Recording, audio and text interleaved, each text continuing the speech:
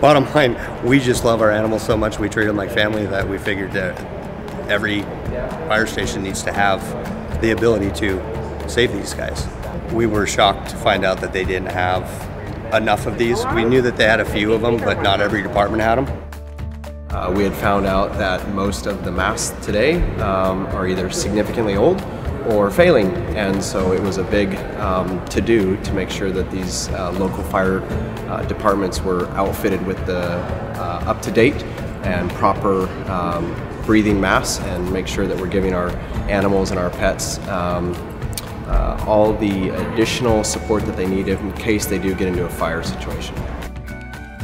Well, I think we've had a couple of structure fires where that's happened, and we use people masks, but again, with the people masks, you're not able to seal them up. So we only have one kit in our whole district, and so this will help out a lot. We run 3 primary medic units throughout that, so we'll put one on each medic unit.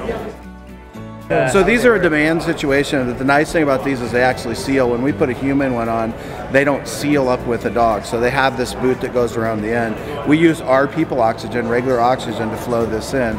So what this does is just like we do with people, we run oxygen in while we're doing CPR on them. The CPR process with the dogs will bring this oxygen in through their snout, and away you go. These masks mean a lot to us, so we're really happy that you guys are helping provide the equipment for us to be able to help facilitate making a difference, whether it be a house fire and we're pulling people out of a house and their animals. Now we can actually take care of the animals as well.